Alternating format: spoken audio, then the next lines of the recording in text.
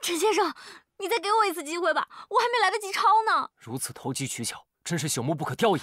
陈先生，我真的没抄，这书都不是我的，不信你看嘛。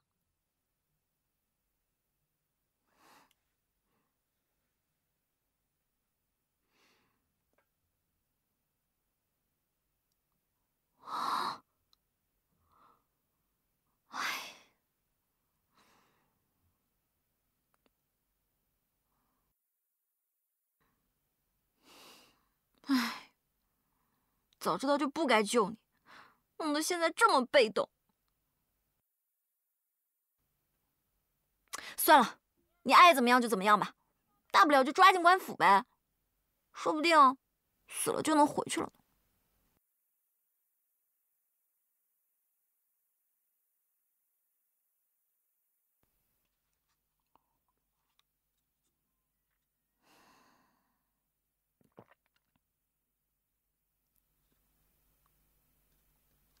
唉，人生自古谁无死？或轻于鸿毛，或重于泰山。唉，横竖都是死，看来现在只能赌一把了。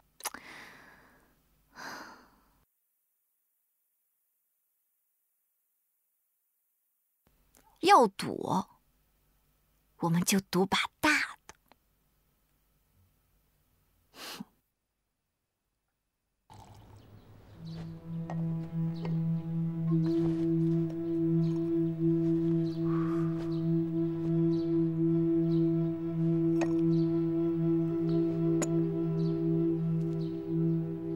今日怎是这般模样？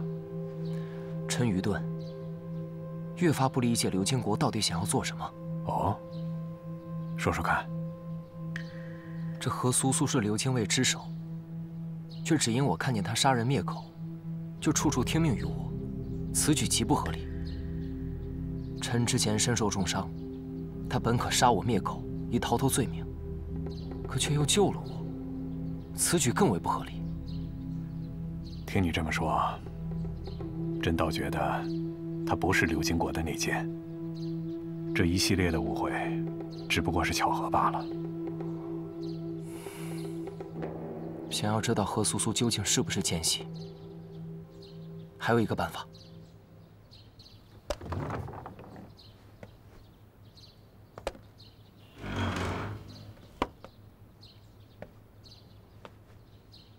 有没有人？给本姑娘出来！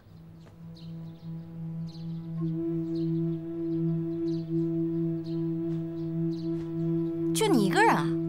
回大人，其他刘精卫如今正潜伏在泥瓦学堂，为大人解决出仕进入前三甲一事。我是考试作弊判了0分，你们这样都能让我进前三甲？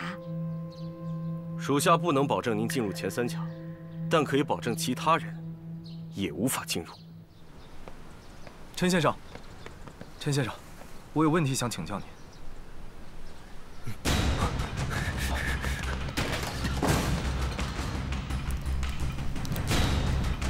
灭火！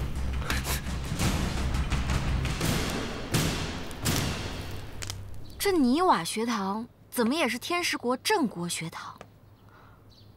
你们刘金国可以随随便便就能进了？大人，是咱们刘金国。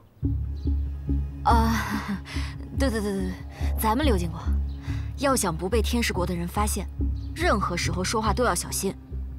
就你这觉悟，活不过3级就得被抓。大人说的是，刘金国早已在泥瓦学堂中安插了许多眼线，自然将卷子可以神不知鬼不觉的全部毁掉。卷子全部被毁，那考试自然就不能作数，到时候肯定会重考。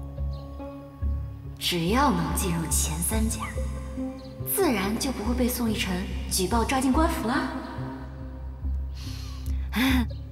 表现不错，等回到刘金国，重重有赏。